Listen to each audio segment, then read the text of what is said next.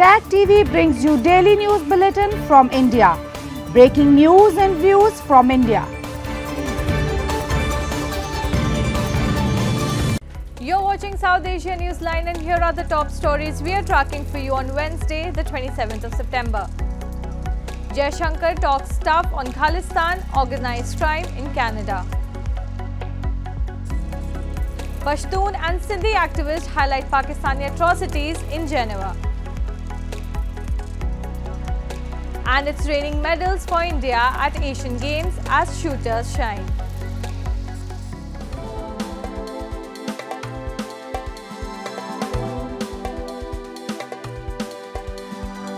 And now for all the details. Amid the ongoing India-Canada row, India's Foreign Minister S. Jaishankar on Tuesday raised concern over the rise in organized crime, violence and extremism linked to secessionist forces in Canada and said despite India's badgering against these elements, there is inaction by Ottawa due to political reasons.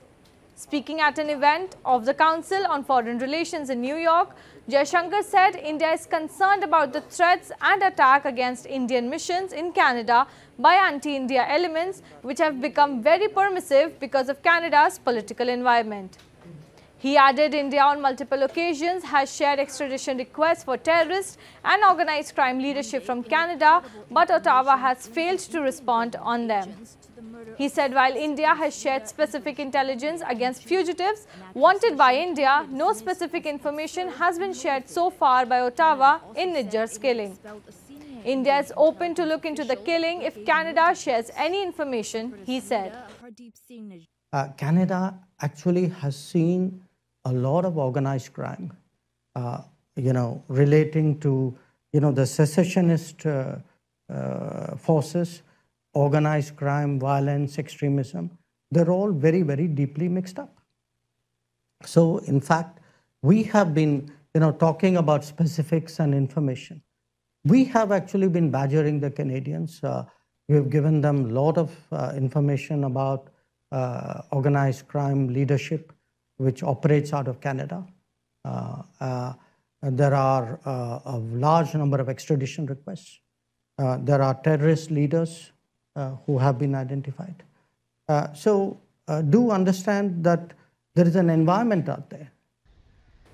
Relations between India and Canada have turned sour since last week after Canadian Prime Minister Justin Trudeau linked India to the murder of Khalistani terrorist Hardeep Singh Nijjar.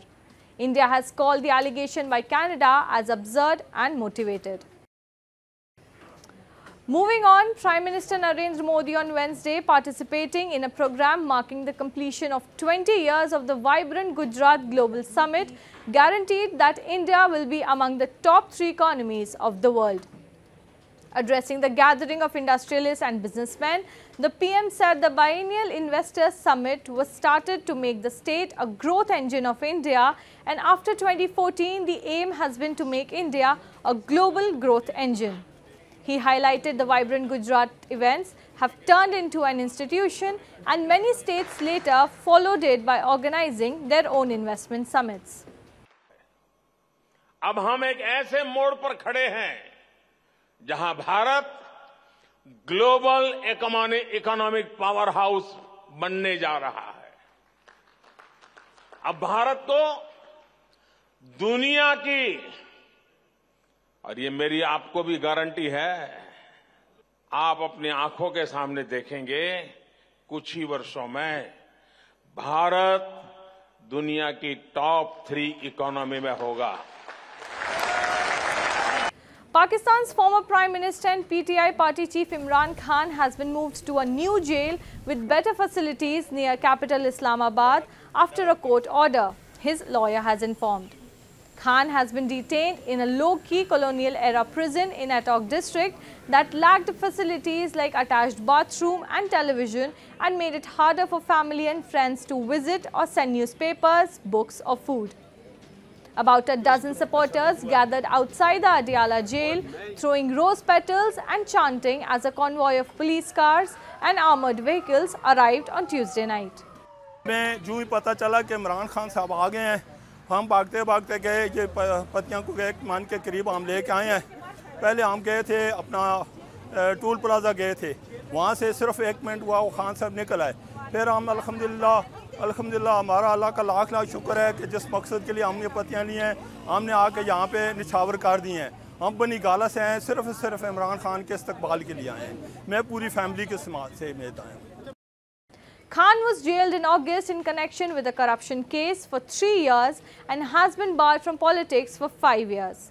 His legal team and party had been pleading with several courts to issue orders for Khan to be shifted to Adiala jail, which they argued was more appropriate for the former premier.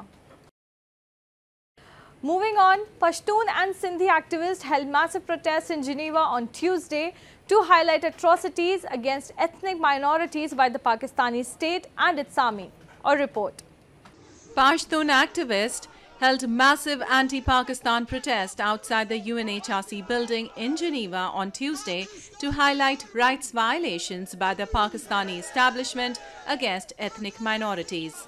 Members of the Pashtun Tahaffuz movement raised slogans against Pakistan Army for carrying out genocide of Pashtuns and against its policy of sponsoring terrorism. The activists blamed Pashtuns have been targets of military operations, enforced disappearances and fake encounters by Pakistani security forces. The Pakistani army is committing gross human rights violations like extrajudicial killings, enforced disappearances, arbitrary detentions and torture. But this time we are concentrating on one of the most important points, that is the systematic use of torture by Pakistan army. For the last few months, they are arresting the activists of PTM and then torturing in custody. Meanwhile, Sindhi activists in their demonstration raised the issue of ethnic cleansing of Hindus, land grabbing and systematic discrimination of Sindhis by Pakistan. They said Pakistan has completely ignored Sindh, where people are suffering from poverty, malnutrition and diseases. They are taking our life, because land is our life. They decided they will take 1.3 million acres of land for carpet farming. So, Sindhi people are dying, literally, of hunger, of malnutrition, of poverty. Recently, there were floods that are completely abundant. So it is really worst situation, and as a rogue state, they are not ready to listen.